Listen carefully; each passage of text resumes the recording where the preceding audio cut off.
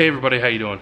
Today I'm going to show you a quick video on how to remove and replace your lawnmower blades, regardless of whether you have a push mower, riding mower, larger mower, zero turn mower. It's all pretty much the same. You just may have 1, 2, 3, 4 or more blades. It's actually very simple, doesn't require many tools, just got to be sure that you're being safe. I'm going to show you how to change the blades on this Husky mower, which has 2 blades. This is one of the most common types of lawn tractors. Check it out. Some instruction manuals will tell you to actually remove the entire deck off of the mower.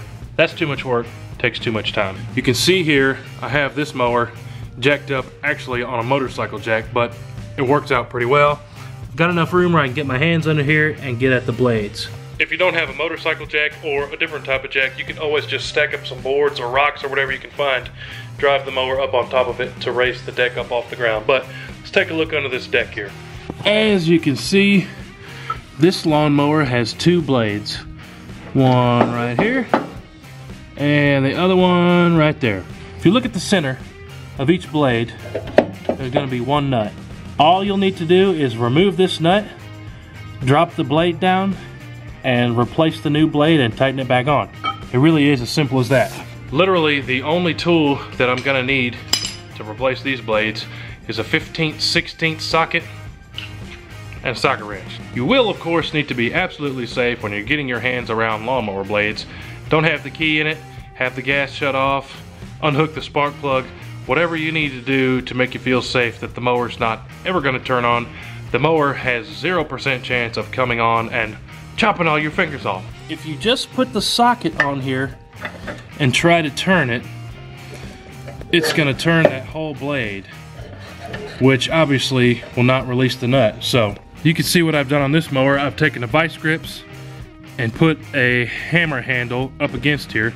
So when I turn this nut, that blade's gonna stop on this piece of wood and I'm gonna be able to have the leverage to take that nut off. I've already had this nut soaking for over a week because I knew I was gonna do this video, so this nut should come off very easily. This one is not reverse threads. Be careful to check if yours has reverse threads or not. You don't want to break a bolt off or something. So yeah, this is already turning off really loose here. So I'm going to turn it 1 whole turn, then I should be able to get it off with just my hands. Yep, so spin this nut off with your hands. You see what it looks like there. And then you may have a washer in here, so you're going to want to be careful not to just start ripping things apart, but pay attention. You see how easy that came off there. You can see there the blade has a little star drive there. When you get your new blade, all you'll need to do is reverse exactly how you took it off. Align your new blade with the star shaft that's up above, and then spin the nut back on. Obviously, you're gonna want to tighten it up pretty good. You don't want lawnmower blades flowing off and hitting the dog or whatever.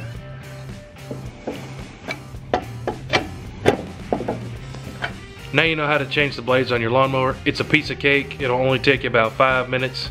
Just be sure that you're careful. You don't want to end up losing any fingers. Thanks for watching, guys. This was a very quick video. Let me know if you have any questions or need help with your lawnmower. If you haven't already, don't forget to subscribe to the Hootie Hoo channel. Thanks for watching, guys.